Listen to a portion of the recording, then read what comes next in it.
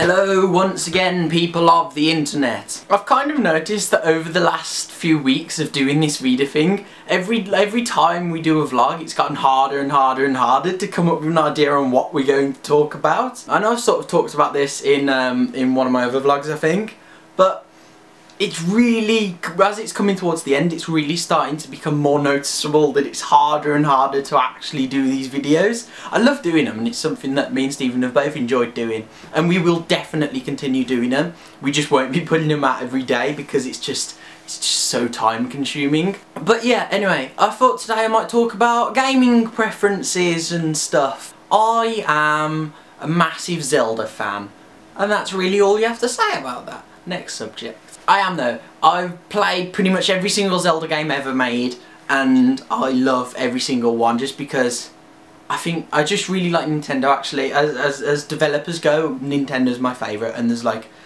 no doubt about the fact that Nintendo is my favourite. Not that other people don't do good games. I mean, you have Valve. I think Valve comes second because they just put out good games. Zelda's definitely up in my top game. It's probably, if not the top, it's very close up there. I do really love the Half-Life franchise, and I've recently been playing through Black Mesa, which is the remake of the original Half-Life, and it's just amazing. Anything that uses the Source engine is just epic because it works so well. Like, it is actually my favourite game engine ever made, ever. Because it works, like, it has no problems in comparison to like the Skyrim engine and the Saints Row engine and just other things that just bug out constantly, especially Grand Theft Auto and stuff like that. It's like, no.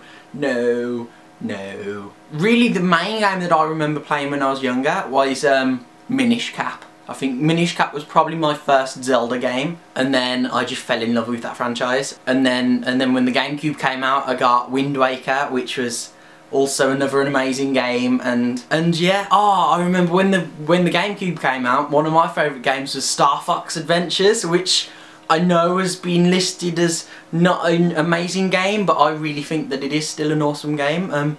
There's lots of games. I think my favourite console is the GameCube, just because it was such a great console, and I had the Wii, and the Wii was a great console, but I don't think they brought out the consistency of good games for the Wii. It's sort of like every now and again they'd bring out like an amazing game. Recently I've been playing through Skyrim, which is another game that I really enjoy playing. As buggy as it is a very good game. I'm also a big fan of Minecraft, because, well, who isn't? I enjoy playing Minecraft. Me and Stephen use a server, which was a good server. It's like pretty much grief-free because you have to go through a process to actually get into the main server, so that's good. Other than that, I don't tend to game as much as I used to because a lot of my stuff's mainly PC, and my PC isn't the strongest thing in the world. I mean, that's what I play Skyrim on, but not much else.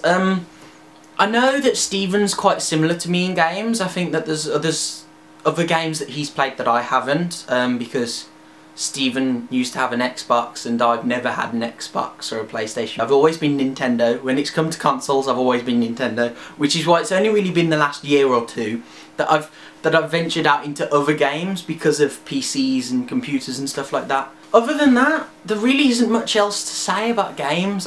I'm a big fan of games. I think Zelda is up the top. It is the best franchise in my opinion. It's my favourite just because I suppose it's been with me for a long time. But then Mario, I can't believe I haven't said Mario. Everyone likes Mario and you can't not like Mario. If you don't like Mario, you're a sad person.